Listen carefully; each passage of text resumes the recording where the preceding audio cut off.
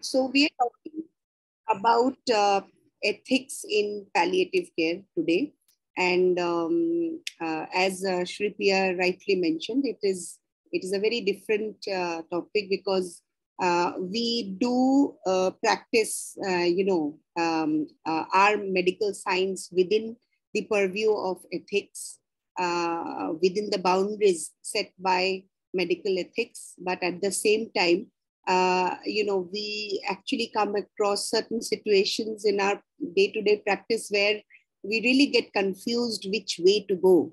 And that is where, we must have I should say, at least the basic minimum knowledge about the ethical dilemmas or ethical considerations, or, the basic know-how about which ethical principle to practice. So, yeah. So we would like to first see the definition and then discuss about 4 cardinal principles and something which is a very hot topic, which is euthanasia, because we as doctors are inclined to actually slip through the slippery slope all the time when we talk about terminal care. So being in palliative care, those of you who are already, practicing some bit of palliative care within your specialty, or there might be somebody who was actually taken up palliative care as a full-time work. For them, I think knowing about euthanasia is very, very important. Okay, so ethics are nothing but a moral code of behavior. There's a particular code of how we behave in front of our patients. What we convey to our behavior, what kind of message are we given to the society.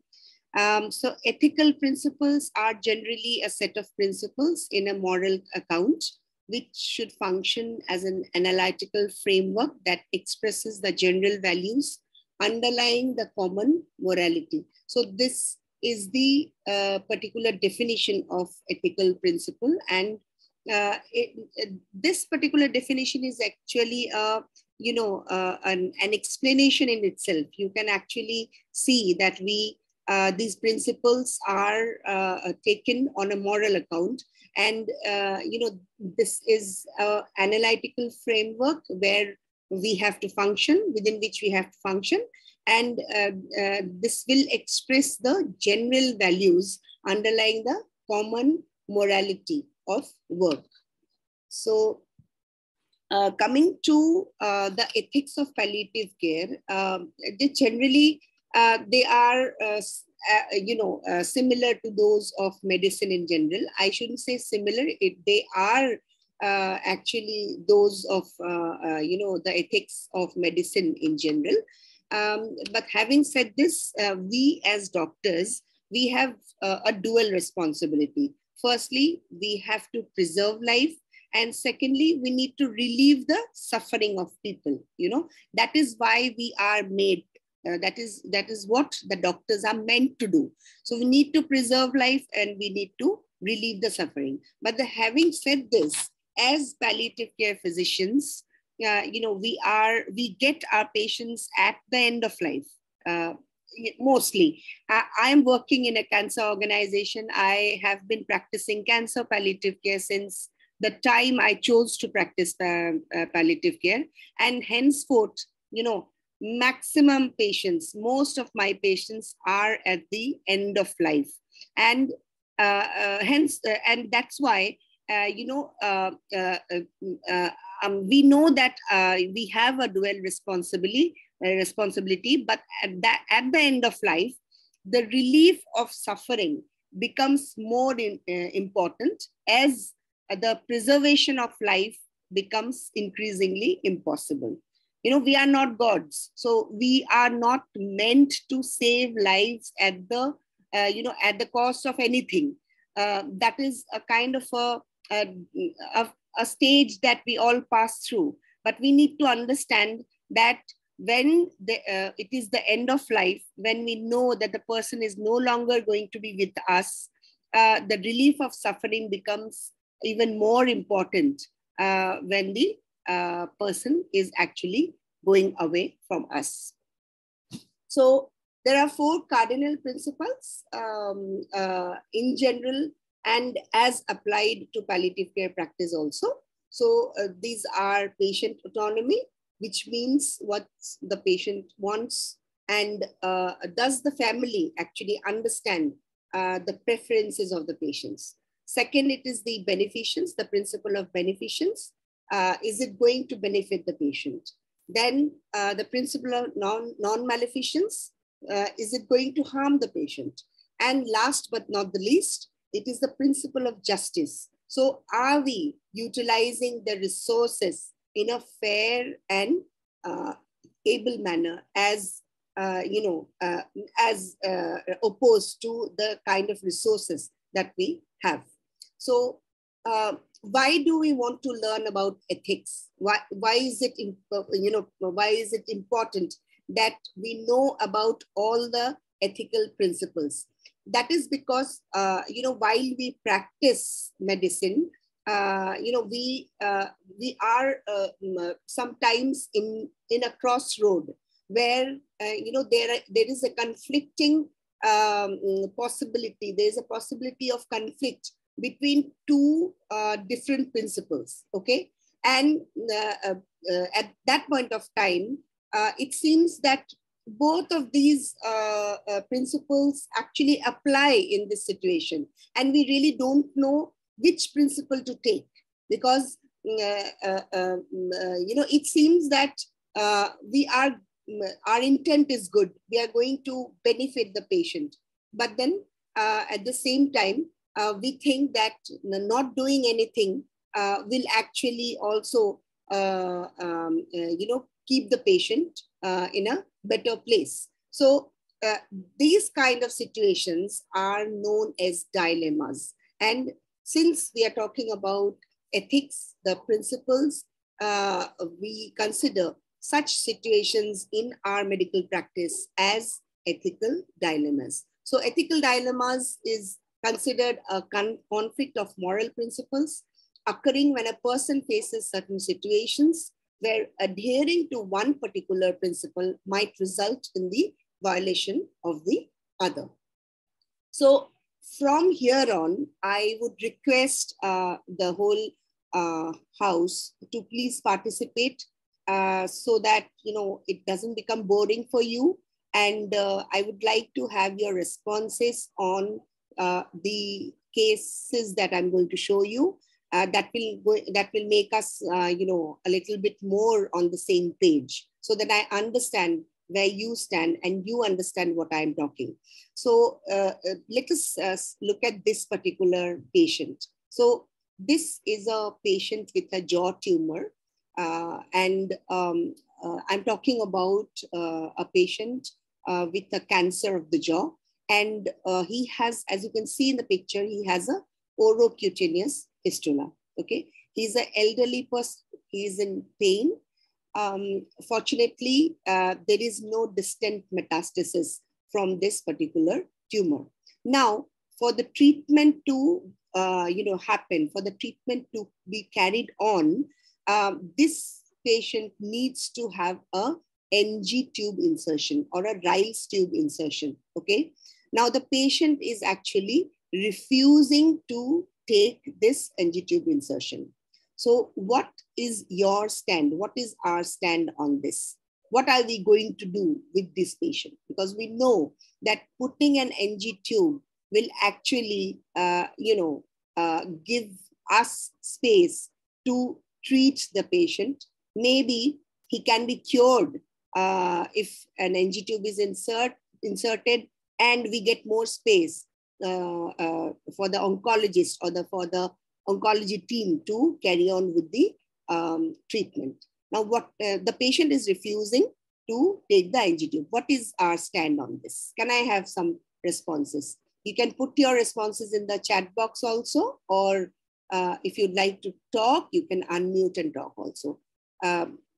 So yeah, can I have some responses?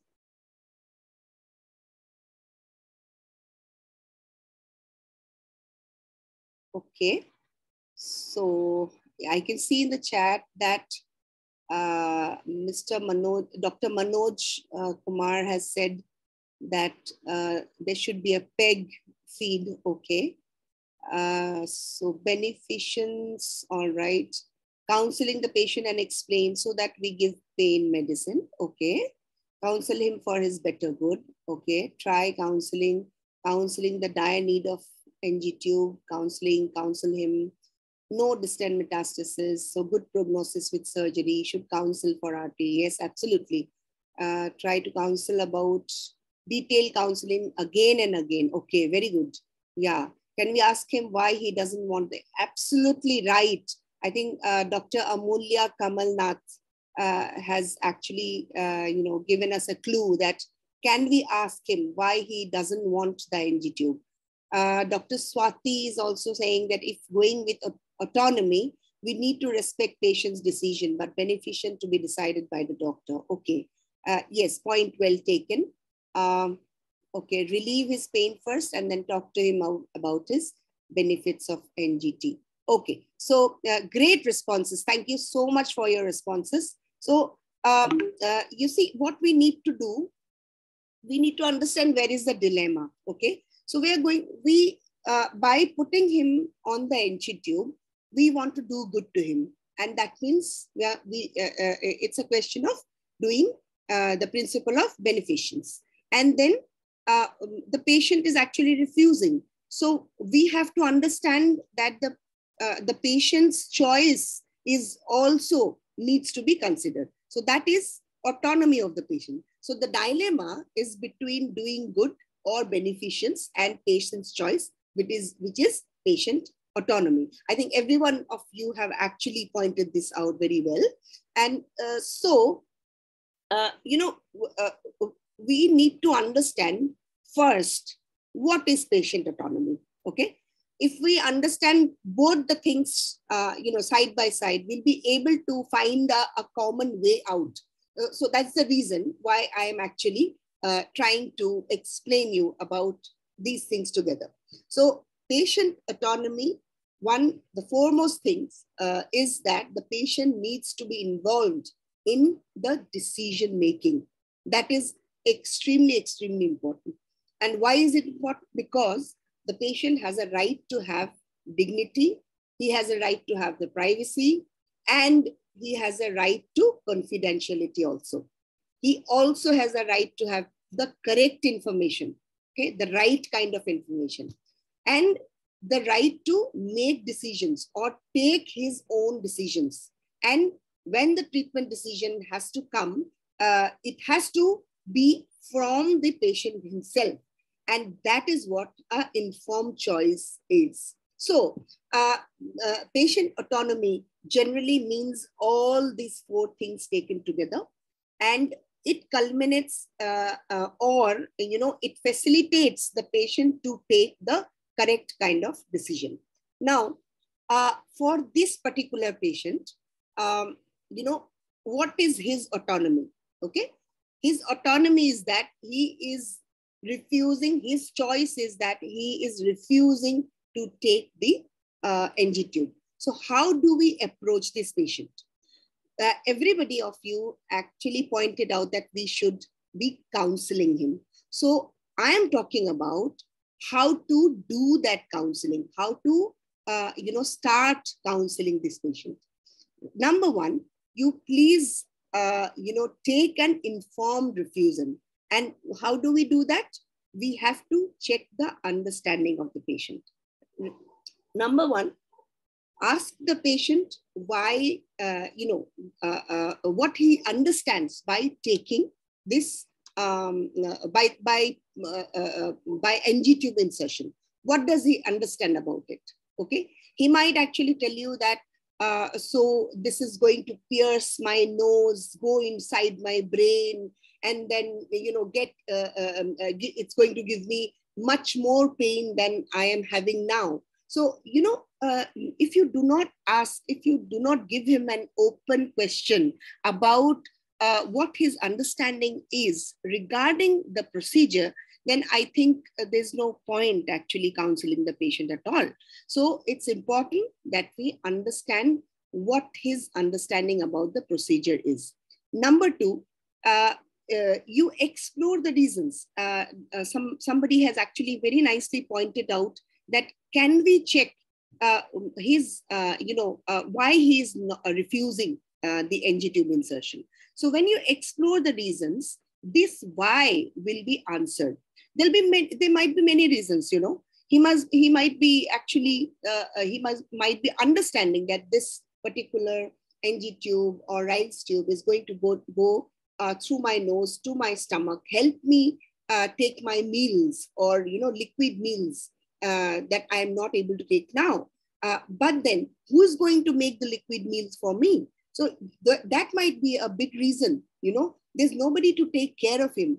He might be scared that, if they put the liquid food through this pipe, it might go into my lungs or it might damage somewhere else. So you explore the reasons second, and then you come to counseling. And when we talk about counseling, we just do not, hammer the patient with all kind of things that we know.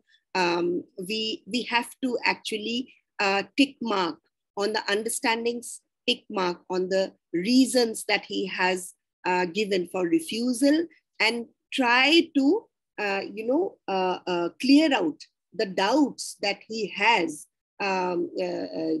because of which he doesn't have a clear understanding, or he is refusing the NG tube because of reasons which are not, which are perhaps a little baseless for him to think so. So we counsel the patient only after these two steps.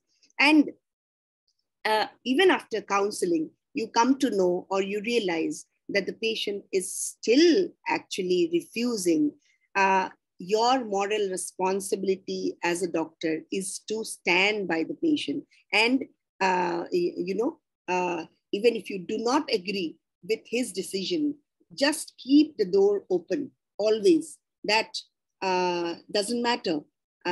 You are important. You are an important person for us. Your life is also valuable. So I respect your decision. So whenever you feel that you are okay to talk to me about this, my door is always open. So you keep your door open. Do not just get offended because he is not listening to you, or he seems to just oppose what you are trying to say. Do not think that your intents are not getting through to him in a positive manner. Always support him. In my career of the last 20 years that I am in palliative care, I have actually seen patients who have refused NG tube insertions have actually come back to me with the request that, yes, madam, I think you are right in your decision. I would like to now go for an NG tube insertion because I know that it's going to help me. So believe me in that. Even when you have a patient like this, if the patient is refusing, give that patient some time to think. Give that patient some space because he has been going through a lot, okay? And he really doesn't want to get physically and mentally hurt once again, all right? So keep that thing in mind and always take an informed refusal. Now, this is another patient. This is a 20-year-old boy, and he has an osteosarcoma of the lower end of the femur. He has a huge tumor. He also has multiple lung metastases, and he's suffering from severe anemia because of the tumor itself. Now he wants an amputation, okay? Doctors are refusing to operate on him, but he wants an amputation, and he thinks that, after maybe the surgery, he'll become better. Now, you know that this is a very, very risky tumor. And considering his general condition, where he has severe anemia, he is bedridden, you try to explain the risks to him, but he is adamant that he will continue with the amputation. Now, I would like you to give your responses on this particular patient also.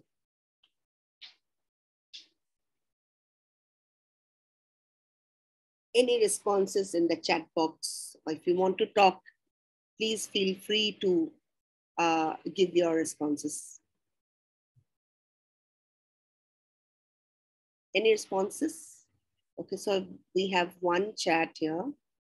Okay, so ask him why he wants the amputation and explain that amputation can be done, but it is only a matter of time till his general condition can be improved medically, then can proceed. Okay. All right. Dr. Harini has said we should counsel him that it's fatal. Okay. Yes. Can he demand a try of his choice? A treatment of his choice. Okay. Of course, he can demand. He can demand a treatment. I mean, every patient has the right to demand a treatment of his choice, right? So that is patient autonomy. We are talking about patient autonomy here. Dr. Rama Devi says, respect his wish and explain and support him. Okay. Explain the risk benefit. Okay. Informed consent. Patient can exercise his right to treatment. Okay. Again, dilemma between autonomy and non-maleficence. Absolutely bang on, Dr. Swati. Okay. Ask him the reason for his request for amputation. Check his pain level, okay? Tell him all pros and cons of amputation. Have to explain the various choices available, all right? Ethical dilemma, explain him the risks of amputation now. Ask him why he wants amputation, okay? But again, the reason needs to be sorted out and counseling, right? Okay, so, so we are talking about a dilemma between doing good, as Dr. Swati has rightly pointed out, and avoiding harm, and that is non-maleficence. Okay, so we want to do good by not, taking up the procedure, and henceforth, a non-maleficence, avoidance of harm. Now, how do we approach this patient? Okay, discuss with him what are his chances of cure. All right.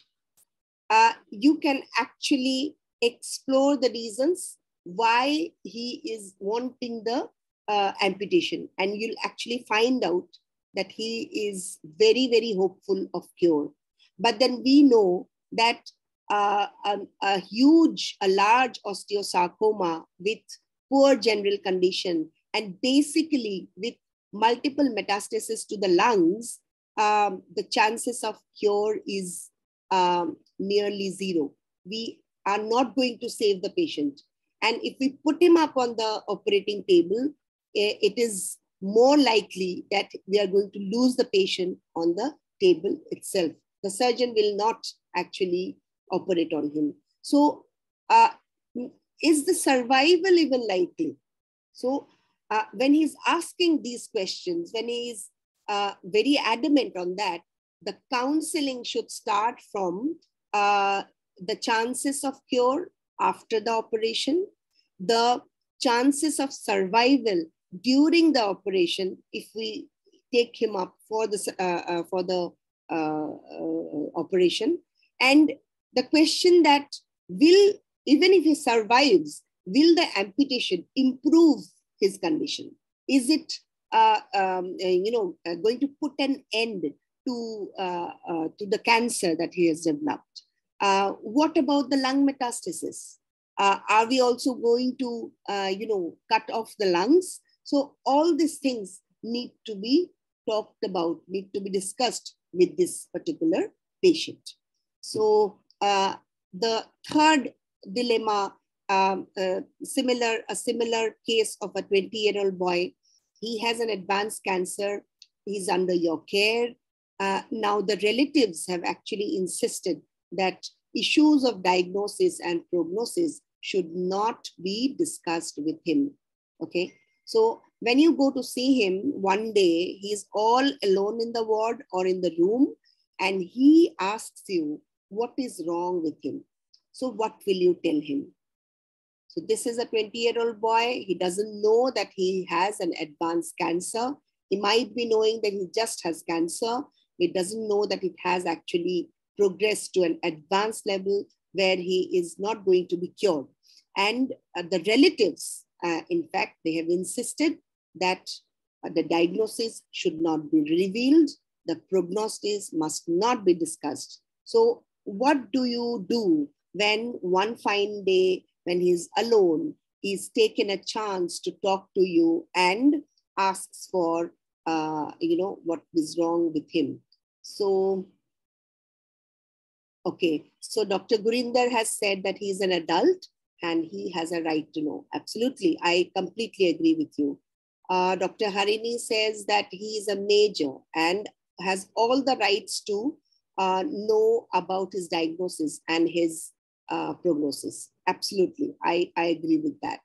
Okay. Dilemma between autonomy and justice. Okay. And the right to know. He is 20 years. He has the right to be involved in decision making. Absolutely right. Absolutely true. So I'm asking, these are all that we know, we are considering. Okay. But what I'm asking, what I need to know from you is that what are you going to do when the relatives has actually told you not to tell him? So how are you going to proceed? You're all correct. So Dr. Henson says that he has a right to know because he may have things to do or say, but can't disrespect the wishes of the bystanders. Better to counsel the bystanders about the above and ask them to consider. Absolutely right. Absolutely right. So you see, it is really a deliberate misleading for a person to withhold the information. Okay, and we must not do that at the insistence of the patient's relatives. That is really not to be done. It is a deliberate misleading for a person or a patient. The patient, as you all have said, has the right to know. Now, how do we proceed for that particular patient? We have to counsel the patient. We have to talk to the relatives. Okay. We have to, this particular approach will be actually taught, taught in your communication skills classes. But, coming out of an ethical dilemma generally, involves a lot of communication skills. Okay. So one thing is for sure, that if you are going to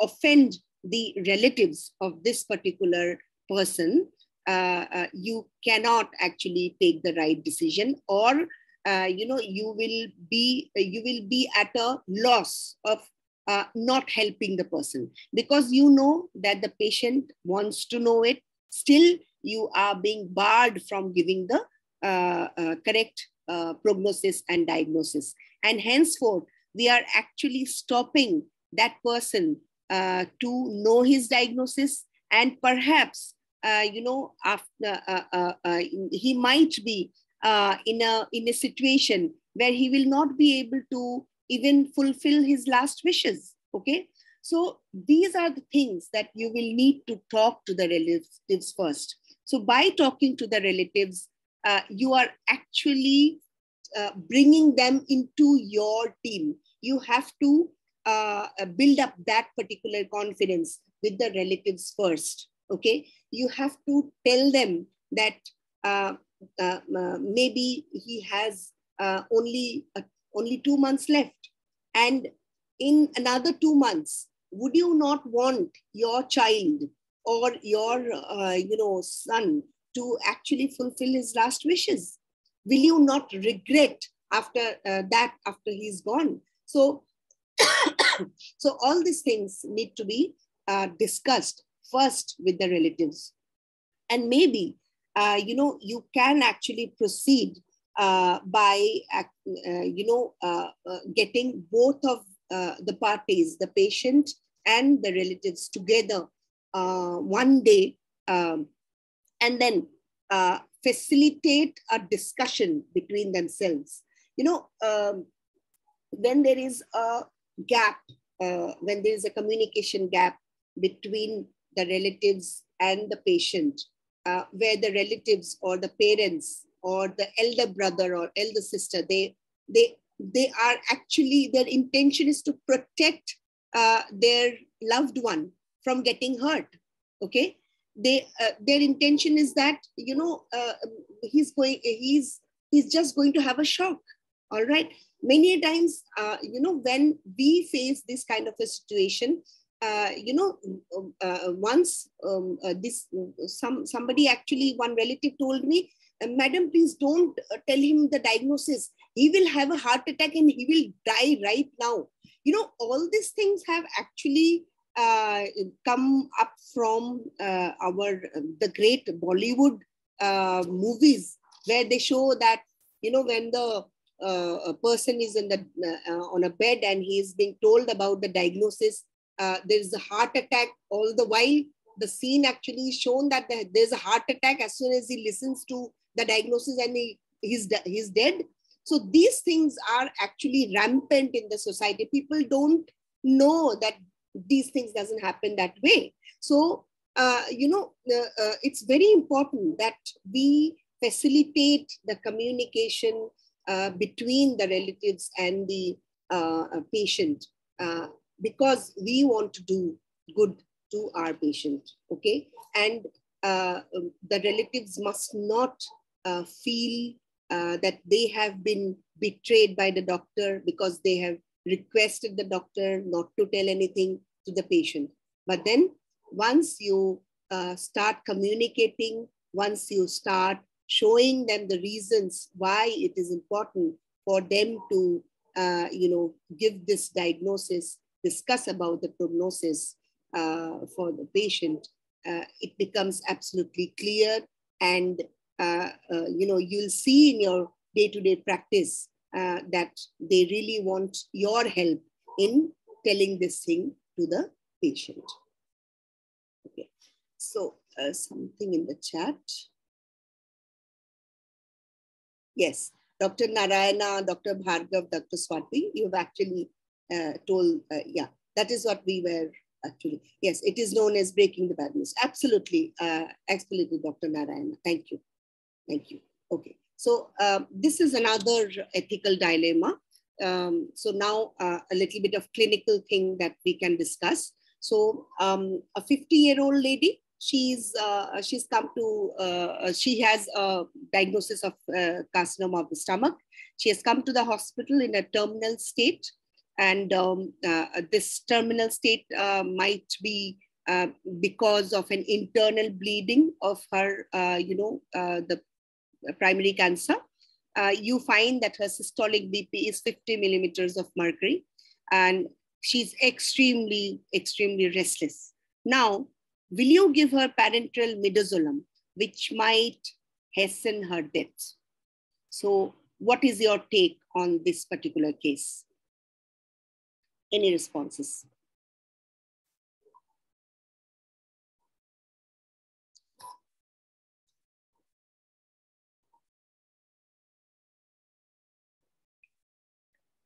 Any responses, please? Okay, so, all right. So you don't want to give her parenteral midazolam. Okay, so Dr. Henson says that it's better to give midazolam. It may hasten death, but death at this stage seems inevitable and will make her comfortable during her last days. Yes, I agree with you. Dr. Priya says no. Dr. Rama Devi says yes. Dr. Amulya says, I think it is okay to give parenteral sedation. Okay. If she wants, Dr. Harini. Okay, so Dr. Harini, she may not be in that particular stage to actually say that I want sedation. Okay, so Dr. Varalakshmi says yes. Dr. Bhargav says, I don't think it's not important. Okay. All right. Okay. Okay. So let us just, I have one more chat or what? Yeah. Does she has an advance directive? Well, that's an important question. Yes. Futility of treatment, discussion with family and decide. Great. Very nice responses. Thank you so much. Thank you so much. So when you attend your class on end of life care, you will appreciate the fact that parenteral midazolam is the gold standard of treatment of terminal restlessness. Okay, so this particular scene where we have just a little bit of fact that the patient is a CA stomach patient in a terminal stage, which is because of an internal bleeding with a BP of 50 millimeters of mercury and restlessness. We will take this, we'll assume it that she's in the last stage of her life and she's perhaps going to actually die because of this. Now, our moral responsibility as palliative care physicians is to relieve her of her suffering. She is suffering because midazolam at this particular stage will actually relieve her of restlessness. Terminal restlessness, I don't know how many of you have actually worked in the ICU, but you must have seen people in terminal restlessness where they are strained, the hands and legs are strained and they are just restless. They cannot say what they want. It is a disturbing scene to see, right? Many ICU doctors have actually written books and poems on how difficult it is to see a terminal patient in restlessness. So why don't we give something to relieve that person of restlessness? What is the fact that stops us? Now the point here is, the question is it right to give some medication to a terminally ill person which may inadvertently hasten the person's death? Now the term that I have used here is inadvertently hasten death. And that means that my intention of, giving this person a shot of midazolam is not to, not to induce death.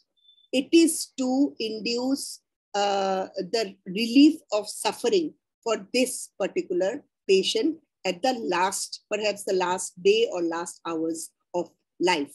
Now, we have to consider something very important in such situations, okay, which is known as a principle of double effect. So the principle of double effect actually says that a single act of having two possible foreseen effects, one good and one harmful, is not always morally prohibited if the harmful effect is not intended. Now, in this particular poor lady who's actually going to die, perhaps in the next 24 hours, is absolutely restless. And we know that midazolam will actually give her a positive effect, which, a good effect, which is relief of the restlessness and which is going to give her a lot of relief at this particular stage. But at the same time, we also know that midazolam might also hasten her death. okay? But we are actually not intending the harmful effect of midazolam to take place. What we are intending is that we want to give relief to this particular patient. So henceforth, according to the principle of double effect, midazolam will have two possible forcing effects. One will be good, one will be harmful, but it is not always morally prohibited. Okay, so this is the principle of double effect that you have to follow in your practices whenever you have such kind of a situation. All right. So see, one example of principle of double effect is also the use of morphine tablets. Okay, morphine has side effects. What are the side effects? It induces nausea and vomiting. It induces constipation, okay, in a patient. But are we not going to give the patient with severe pain the relief of pain by using morphine? Are we actually going to withhold ourselves to prescribe morphine because he's going to have nausea and vomiting and constipation? Okay, so that particular situation is also a principle of double effect. Let me give you another very, very simple example. People, diabetics are on anti-hypoglycemic drugs. Okay, we know that anti-hypoglycemic drugs may also actually lead the patient at one point of time to hypoglycemia. All right. So aren't we not giving the patient, aren't we not prescribing the patient these drugs? We know that it is going to do that harm, but still we are doing that because our intention is to maintain a euglycemic effect on the patient. Our intention is not to do any kind of harm, or even if we know that is going to harm the patient. Okay, so another example, another ethical dilemma.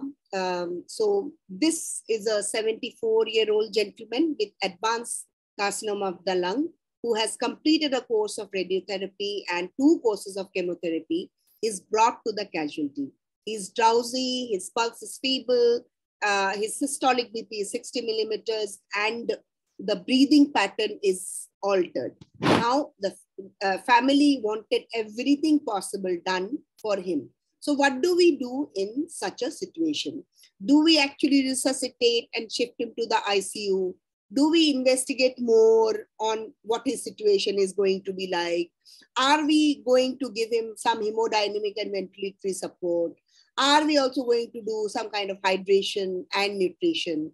So this type of scenarios are also filled with dilemmas, because this is a 74-year-old gentleman.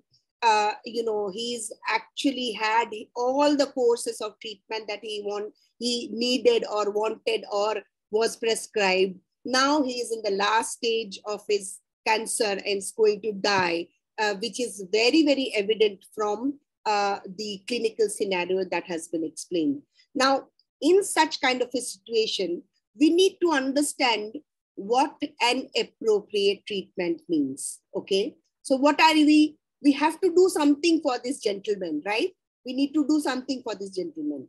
So at the insistence of the caregivers or the relatives or bystanders, are we actually going to resuscitate him? Are we going to give all kind of fancy treatment that is available in our hospital? So the appropriate treatment is that it does not provide the net benefit to the patient, may ethically and legally be withdrawn, and the goal of medicine should shift to the palliation of symptoms. Okay, so this is the definition of an appropriate treatment, right? So what are the key points? We have to look we have to take into consideration the patient's biological prospects. Okay, is he actually going to get better on his breathing pattern? Is his advanced stage going to culminate into a less advanced stage? Or what is the therapeutic aim and benefit of each treatment that we are going to give him? Is ventilatory support going to help him come out of the cancer? We have to consider the adverse effects of each treatment that we prescribe. For example, the radiation oncologist might actually come and say, oh, all right, let us try him on another shot of radiotherapy. Is that going to give him some benefit? And the need of not to prescribe a lingering death. So these are the appropriate treatment key points that we need to consider while we take care of people who are in the advanced stage, or in the in a stage where from where they are actually not going to come back. So this brings us to the principle of justice, and it says that there is a need of balancing of the individual with that of the society. The balance between the needs of the individual with that of the society. So let me explain the principle of justice with this particular example. So this is Mr. SS, who's 86-year-old. He was a journalist, a war correspondent, who was a thinker and a writer. So he's actually a very kind of a prominent person in the society. He's seen so many things and done such good work. He is a lung cancer patient with metastasis to the spine, the ribs, and the sacrum. Unfortunately, one of his sons is a patient of a psychiatric disorder. He has 6 grandchildren of the son, and he has certain, goals to look forward to. Okay, he needs his pain to be taken care of. His family finances needs to be looked into. He also wants to do the Geneva Sanskar of 3 of his grandsons. Okay, but unfortunately, his breathlessness has been increasing. Now, if we think about putting this patient into the ICU and trying to give him that particular goals of care that he looks forward to, are we actually doing justice? Okay, will that be a fair utilization of resources where the family has 1 psychiatric patient, the family has 6 grandchildren to be brought, and at the same time, does our hospitals in India actually will be doing a justice of fairly allocating the hospital's resources to people like Mr. SS? Okay, so why I'm saying this is that once we put this person into the ICU, we're actually blocking that particular bed. Okay, it seems to be very insensitive when I talk like this, but this is a fact. Okay, in a population, in a highly populated country like India, where so many people do not actually get access to healthcare, we're talking about blocking an ICU bed for a person who's actually going to die, who's actually seen his whole life. But then will it not be unfair for a person, for a young person who's just had a head injury and has been looking for a bed in the ICU, and you do not have an ICU bed because one of your patients who's an 86-year-old gentleman suffering from advanced lung cancer is going to die, but the need also needs the ICU admission. So, this is in a nutshell, the principle of justice. We have to take some strong decisions when we consider allocating our very, very precious resources to our patients also. So this brings to the concept of euthanasia. So are we actually going to, provide euthanasia to Mr. SS? Are we going to do that? So let us talk about this. So euthanasia is an act or procedure in which someone takes active means, such as a lethal injection, to bring about someone's death. Okay, so let us get this thing very straight. So the point is that we are doing something, a procedure where we are taking an active means. That active means might be in the form of a lethal injection, and that is being done to bring about somebody's death, a patient's death. Okay, so this is what is meant by euthanasia. Now, allowing natural deaths to occur is not considered euthanasia. Okay, and when we say allowing natural death, we mean that we are withholding a futile treatment, or we are withdrawing a futile treatment that has been done to a patient. Okay, and that particular futile treatment might be a invasive ventilation. Okay, so this is in a nutshell about euthanasia, which is legal in Netherlands, Belgium, Luxembourg, and some few more countries which I have not mentioned here. The point is, in IPC section 88, we also have a legal provision of not doing anything, okay, doing nothing to bring about the, bring about death naturally, okay. But unfortunately, we really don't have anything, any kind of practice that has shown that this IPC section 88 is being legally utilized. Okay, so IPC section 88 says that nothing which is not intended to cause death is an offense by reason of any harm which it may cause, or be intended by the doer, or cause, or be known by the doer to be likely to cause, to any person for whose benefit it is done in good faith, and who has given a consent, whether express or implied, to suffer that harm or to take the risk of that harm. Okay, so this particular thing has been made absolutely complex, but I'm sure that in your end of life care class, you will definitely be told about the new advanced directives that have been now passed by the Supreme Court very recently in January 2023. And I'm sure you're going to understand the simplified version of bringing about the advanced directives to India.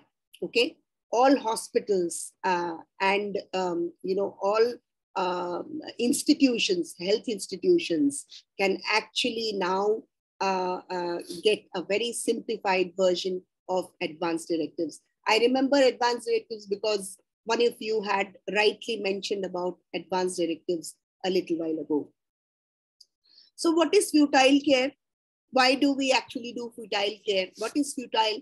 What is the futility of care? So physicians are not ethically obligated to deliver care that in their best professional judgment will not have a reasonable chance of benefiting their patients. It is as simple as that, and has been very rightly mentioned in the AMA Code of Medical Ethics. Okay, we are not at all ethically obligated, okay, to deliver any kind of care. Nobody can force us to give a care which is absolutely futile, which is not, reasonable enough to benefit our patients.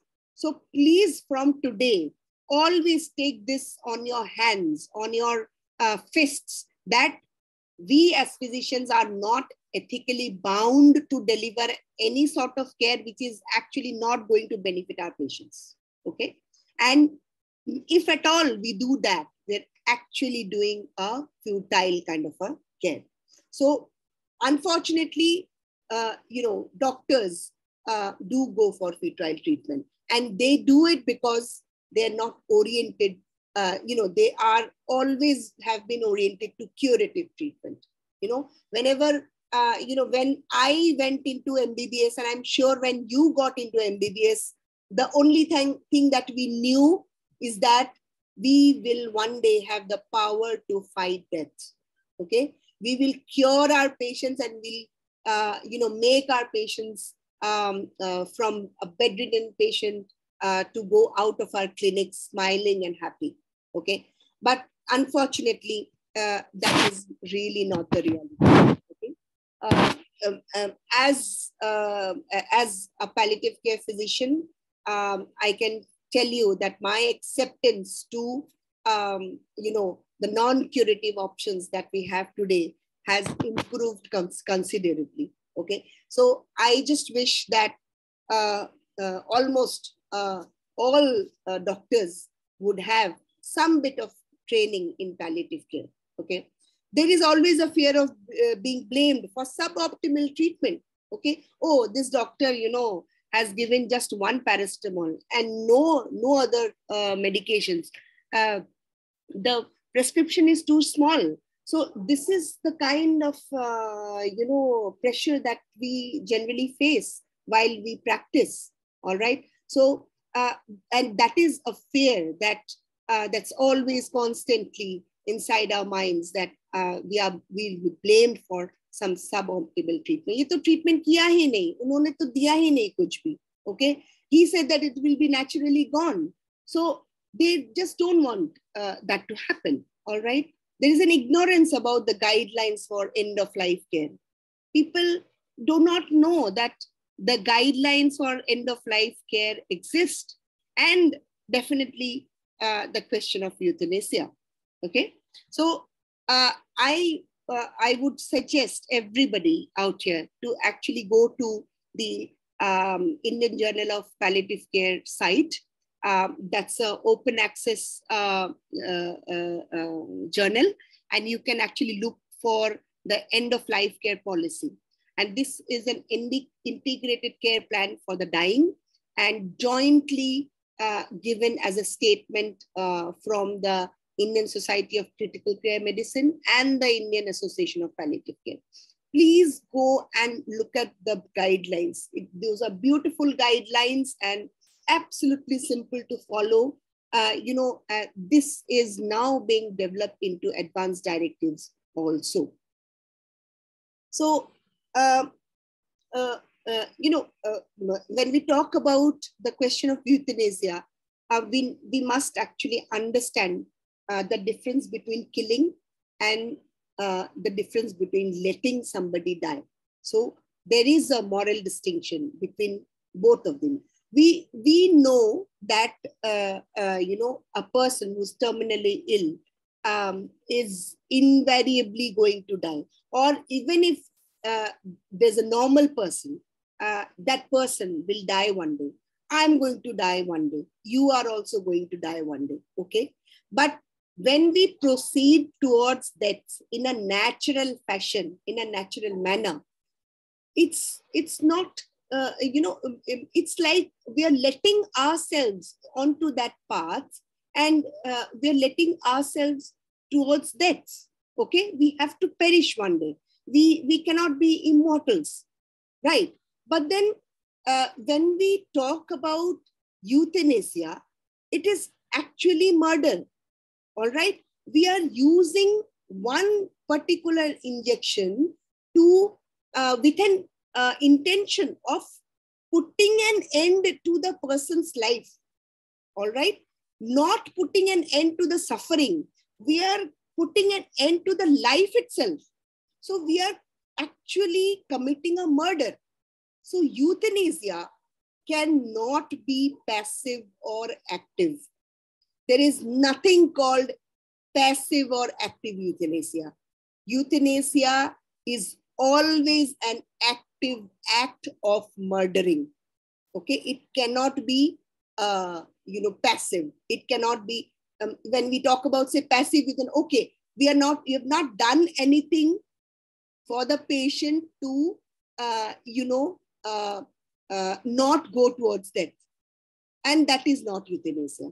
We are allowing the patient to take the, road of, or the path of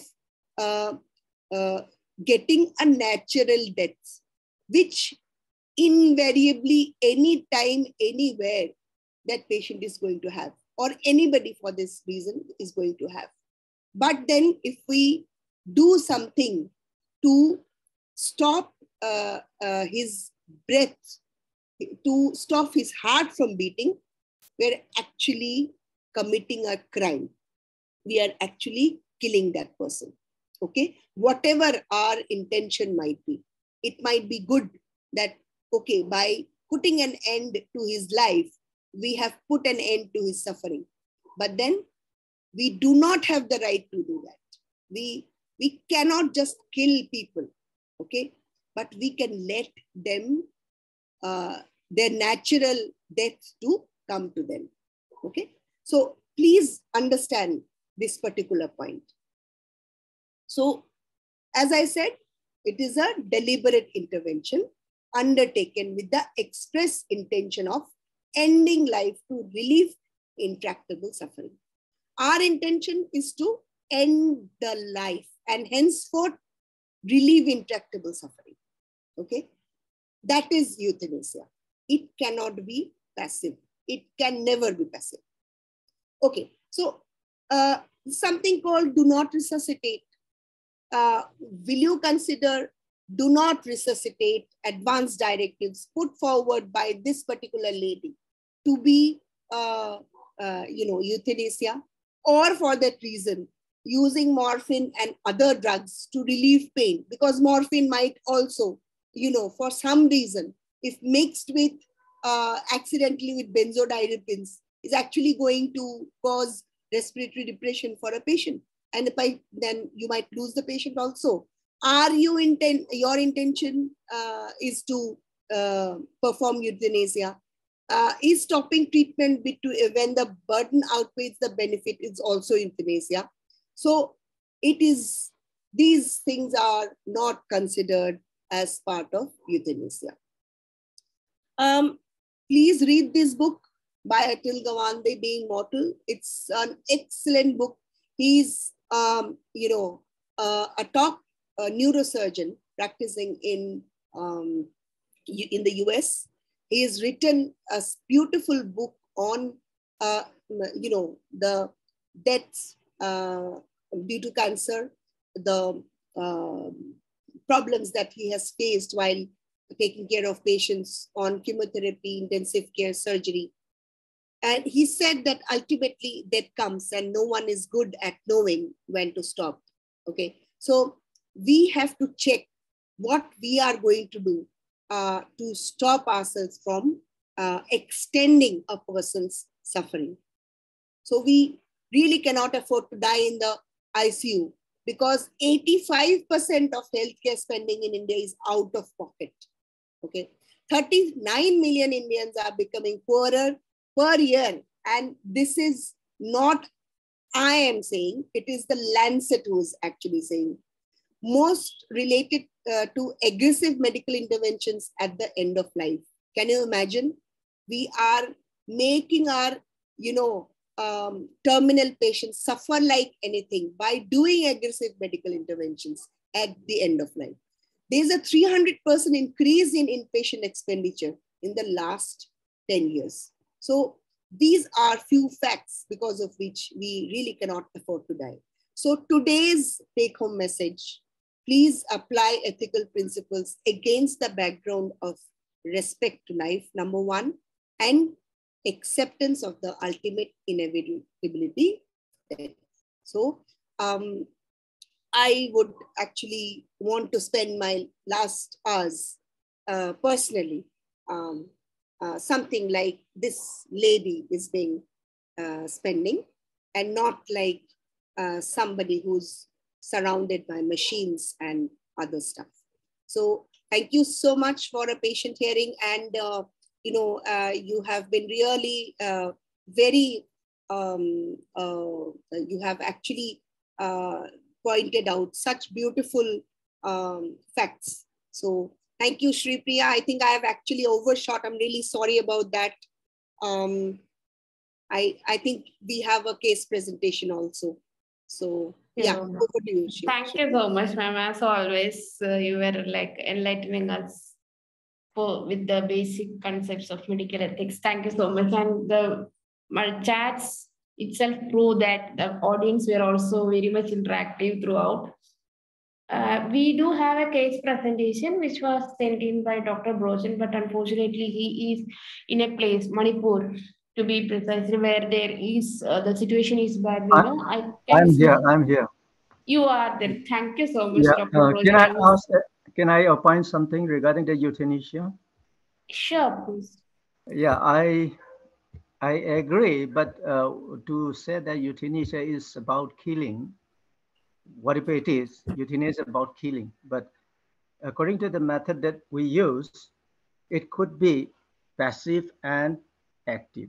So saying that everything is active, for me, it's a bit difficult from the moral angle to digest it.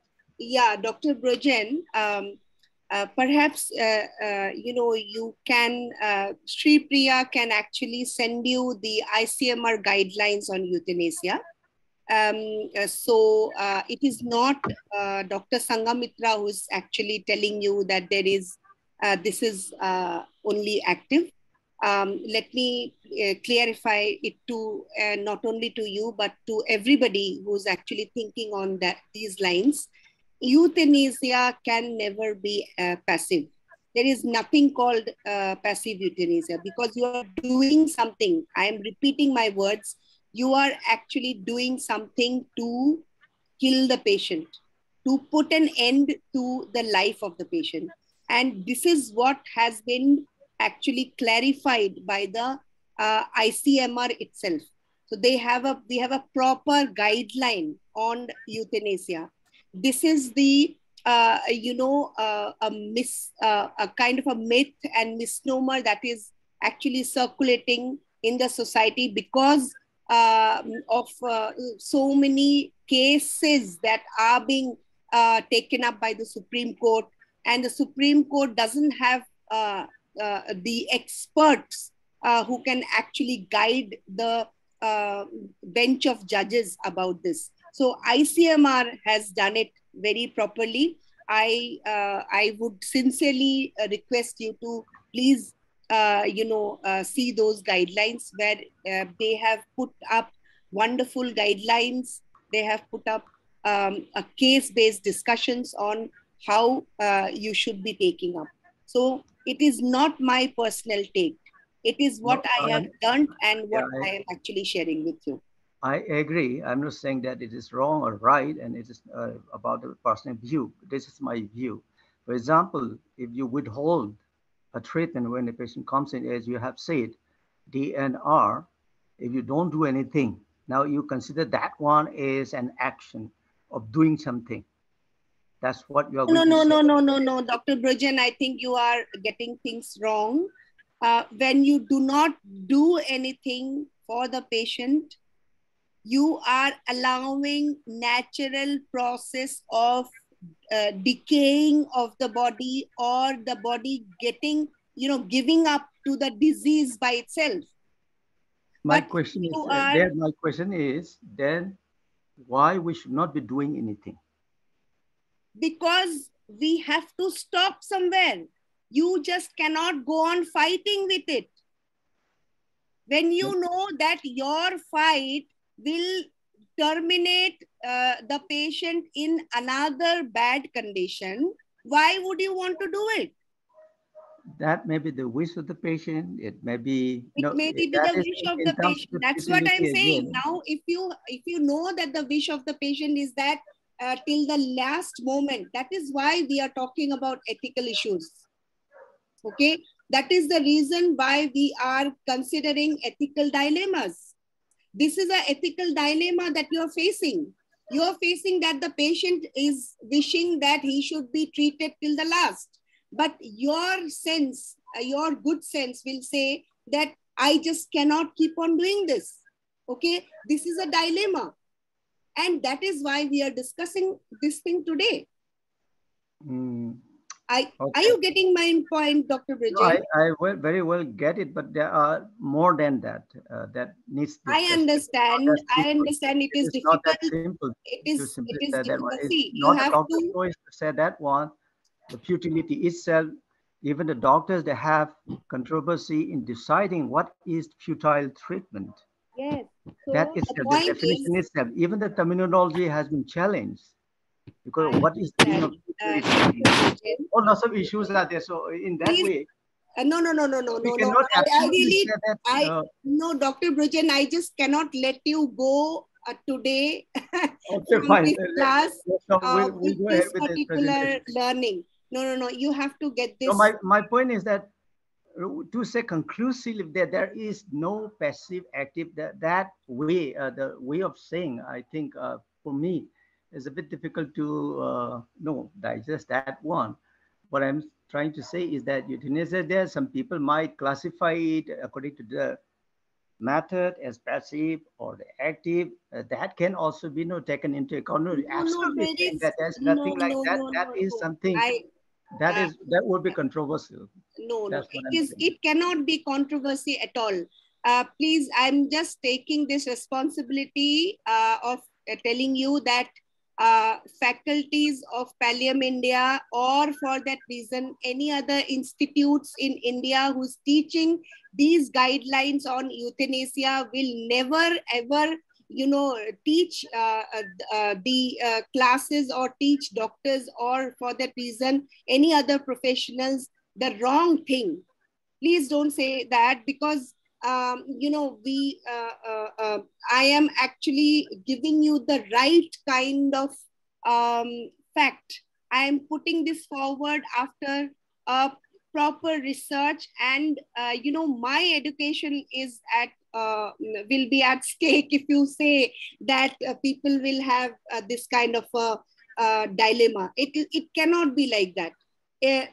When you talk about a particular surgery, for example, appendicectomy, you will have a proper SOP to follow. So this is what I am actually telling you. There is a proper SOP to follow even when you're talking about euthanasia. Okay. So when I say I take full responsibility of my words, when I talk about euthanasia, that there is nothing called passive or active. Euthanasia has always to be an active act. It cannot be the other way around. It cannot be passive at all.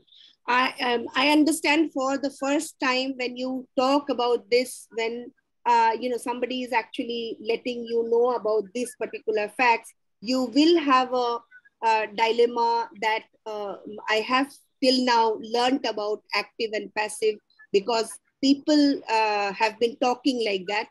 I think you should go by the facts.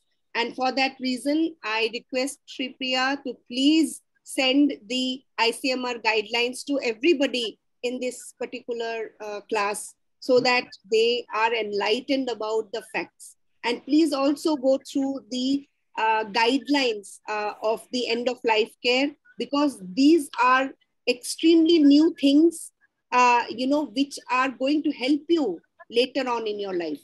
Okay, you'll not feel bad for any action that you have taken. I have the guideline. Anyway, thank you. Let's continue with the... Yes, please.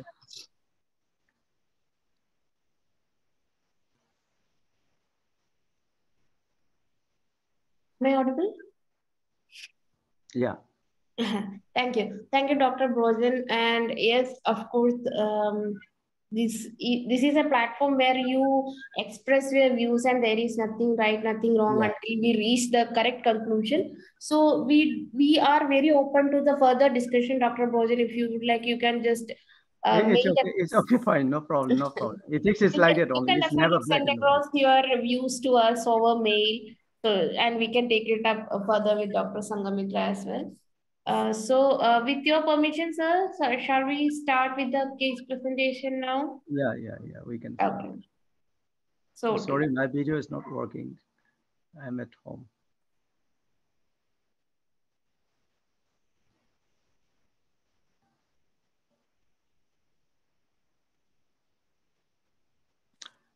So I am going to briefly present a case who died at the age of 86 years. Is a female. The diagnosis was dementia, moderate to severe, and cause is undetermined. Now coming to the presenting complaints, as such, she didn't have any presenting complaint, showed signs of decline in cognitive function over the years. Of course, he didn't have any sense of place, time, a person, and trouble with the daily activities of daily living. Not by physical cause, of course, because she can't exactly understand what she is doing. That is the reason why she had a problem, for example, brushing or having the toilet, or trouble with eating and brushing teeth. And at a later stage,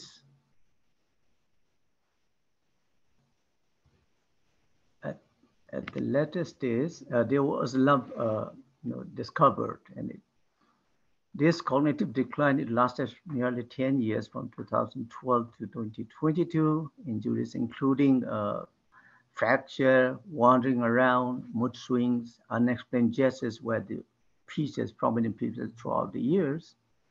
Finally, she was bedridden for nearly 8 weeks. In the last 3-4 weeks, she is on the total parenteral nutrition, oxygen, antibiotics, pain, and medication. And in between also, she had lots of other medications for different purposes.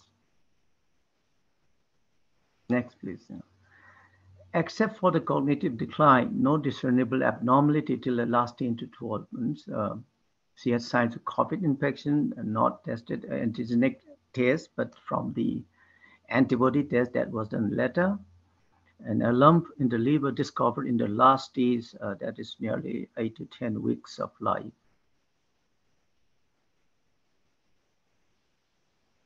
So these are the investigations during that course: routine blood examination, X-ray chest, CT scan, lump in the liver, that's MRI, and the CT scan showed shrinkage of the brain mass. It's mainly supportive. There were episodic, in the psychological aspect, there were episodic mood swings, sometimes happy, sometimes sad, sometimes angry, prolonged. There were problems with the prolonged care from the caretaker's point of view in terms of their health and the concerns, the sense of helplessness, subjective norms, that is gullibility, that is about the significant people in and around the family. They were having their own opinion that you should be doing like this, you should be doing like this, you should go for this, that sort of thing. So a whole lot of confusion surrounding the decision making because of the presence of the other's opinion. That is the meaning of the subjective norm. That was really a problem for the family members to decide. Medications were mainly for symptomatic management, no specific treatment. In between, also for the mood swings, it was prescribed many medications by the psychiatrist, but it's of no value, so it was stopped. Central venous catheter, IV drips, total parenteral nutrition, oxygen, and pain medications were given, including morphine. Next, please. So main concern is about the decision making in terms of what was really happening, because he can't express what was really happening. So the family member had to guess or imagine from the gestures, from the way that she was behaving or showing, and what was supposed to be done again in terms of the investigation and treatment. There was lots of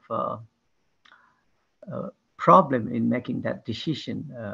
Then psychological health of the caretakers was a significant consideration to be met. For that long, you are taking care with a sense of helplessness, and significant others' opinion that were also very important for the family members, because if they don't do this, they were feeling guilty about it, and if they do, what could be wrong? Those are the problems faced by the family members. even with the doctors also, they have different opinion that you should be doing like, it's not good, something of that sort. So these were the main concern for the family regarding that case. So in summary, an elderly woman having dementia that progressed slowly in 10 years with trouble ADL, finally making her bedridden with a lump in the liver. Decision on management was difficult as no meaningful communication was feasible. Health of the caretaker, sense of helplessness, avoiding subjective norm was were dominant features in this case. So discussion point is all about making decision. Who's going to make decision? Are the decisions correct based on this, the gestures she was showing, because she can't express whether she had pain or not. So whether that decision itself, whether what symptom or what sign or symptom that patient was having, that itself was a problem. And then what was supposed to be done in terms of the diagnosis as well as treatment was also sort of a problem. There might be differences in opinion among the doctors and the family members. And that's about the futility of treatment. That's related to the previous one. Something in terms of investigations, for example, going for liver biopsy, going for many other scan, that sort of things, whether it's going to be useful or not, or in terms of the treatment, whatever is being given by the psychiatrists or many other people, whether they are going to be useful or not. So there's a whole lot of controversy regarding that one. So that was really a problem to decide. And doctrine of the principle of double effect, that was at the last stage, he was given morphine intermittently. That was something, whether if you increase the dose again, it might lead to sedation and then even death. So there was some problem with that one when we discussed with the doctor. Then psychological health of the caretakers, including the subjective norms, as I said before. These were the discussion points. Thank you.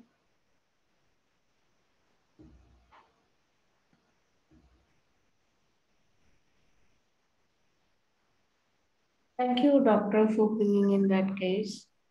So other participants would like to share their insights on the same before we hand over to Dr. Sanghamitra for her final words. Sir, actually, by doing this advanced investigations for 10 years, she's suffering from dementia.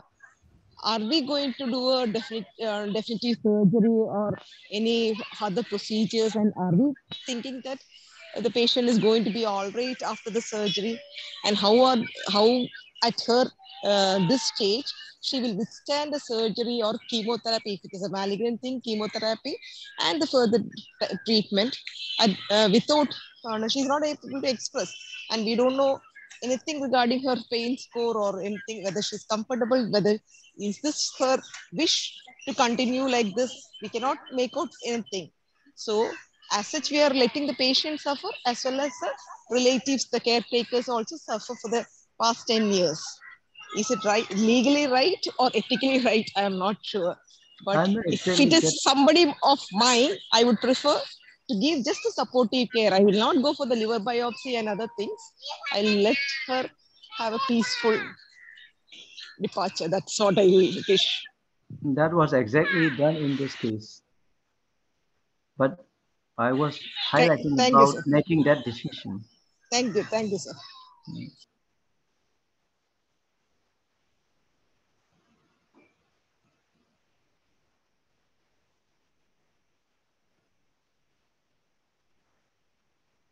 Any other comments from anyone?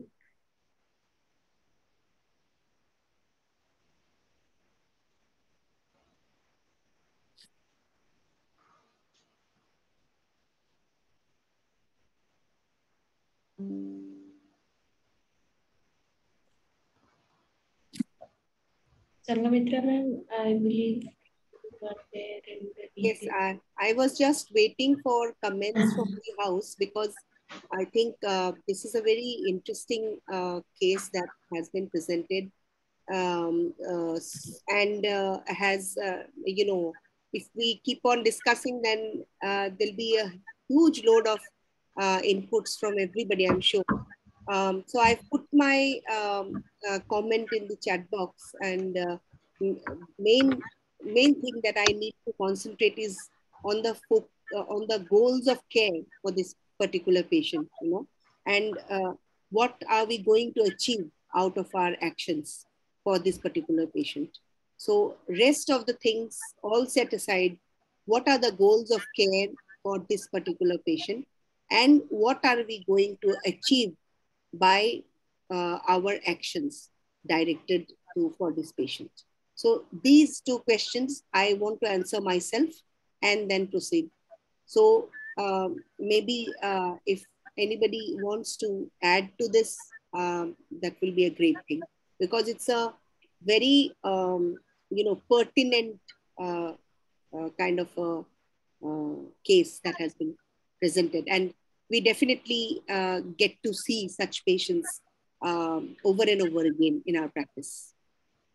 So maybe people could join in. I think Dr. Rama Devi has actually written that she would like to give a supportive care. Yeah.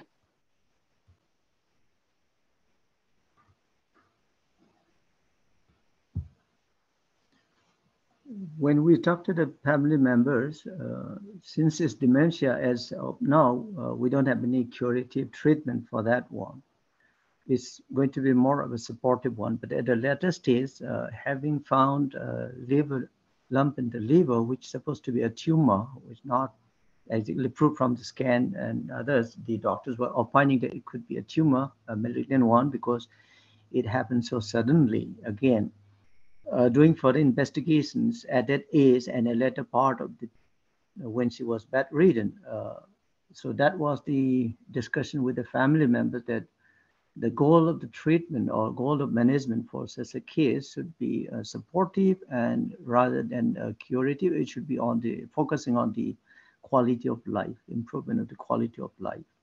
And at the end, of course, the so-called having a good death. I completely agree with you, Dr. Brijan. Yes, absolutely. I would have done the same thing. I think you and your team have really done a great job by actually, curtailing everything. Because at the age of 86, I think, she must have lived a great life. And although she has been a patient of dementia, has been suffering since a long time, but then I'm sure the care process that was designed for her must have been a great one, including the contributions from the family members and the treating team. But then, yes, accidental finding of a liver tumor may just give us a signal that this patient might be, going away quite soon. And that might also actually give us a different angle to think about what more can be done to make this patient a little more, calmer, or little more satisfied with the treatment, so that she gets a peaceful life till she leaves this world. So I would surely give a kudos to you and your team for this particular treatment. Yes, absolutely. You've done a great job. Yeah.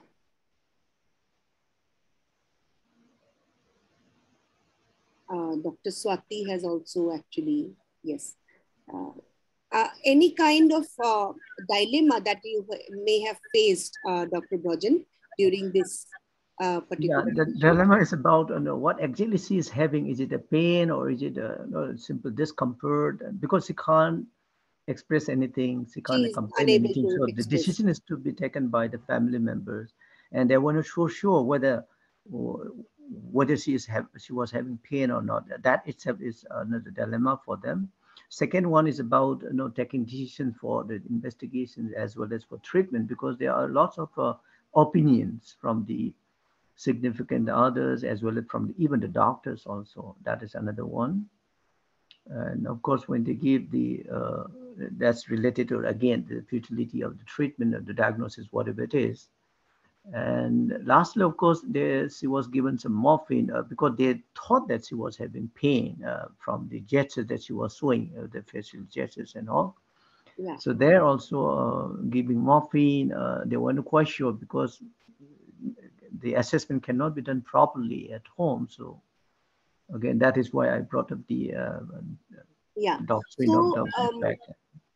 For your question, for the first question of decision making in terms of what was happening, I think you could actually, refer to the dementia scales that are present in the literature.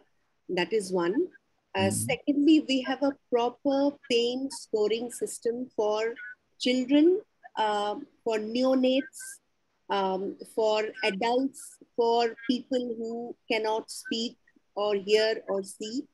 And you can actually use those particular pain rating scales to find out whether the patient has pain.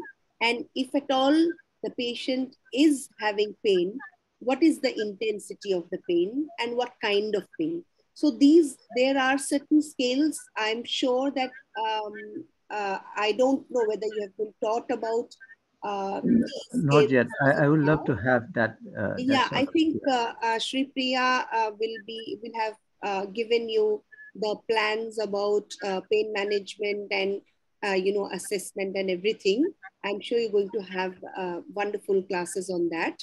And no, we had that class, but not for this case, such type of case. For example, the one who cannot say anything, who cannot, even if saying also, she can't say anything for such type of patients. Okay. The rating of the pain, the eliciting pain, that she can make. Yeah. Right. So maybe you can just, go to Google Scholar or whatever journal you have subscription to find about pain rating scales in patients with dementia. There is a lot of information in the internet, and these are validated tools also. So they are going to help you in finding out that particular. Okay, I'll do that. Okay. And of course, I mean, you can also think about terminal restlessness in this particular patient, because 10 years of dementia is actually advanced dementia. And when we talk about advanced dementia, we do consider the patient to be terminally ill. Okay, so you can actually think about terminal care for this particular patient. Okay, so that is really going to give you more clarity on what was supposed to be done for this particular patient. Regarding futility of treatment, yes, we have had a very great discussion on which treatment might be futile, and considering the doctrine of double effect, if you are thinking about usage of morphine for this particular patient, if your intention to use morphine was to induce drowsiness or sedation, then I think morphine is not the right choice, because morphine is considered to be a pain management medication, a strong opioid. For palliative sedation, we have other drugs like lorazepam, we have midazolam to induce palliative sedation. That can be definitely used. And of course, anything that you do does follow the rule of doctrine of double effect. Okay. The last, but I think psychosocial health of the caretakers, including subjective norms, absolutely important, very, very important, because 10 years of dementia, and perhaps just one person in the family always going around with this particular patient, that particular caretaker needs to be taken care of. She or he must have some time off from this particular job that she's doing. So I think you have really brought up a very good question of taking care, of, and at the same time, for dementia patients, we have, the treating team also needs a lot of self-care. So I think, you can actually look up more into self-care, more into patients with dementia, how to, improve on managing terminality of dementia patients. I think those things you should look into that. Yes, absolutely. Another angle that I'm not mentioning here, it could be important for many other families, is the economic situation of the family, economic condition of the family.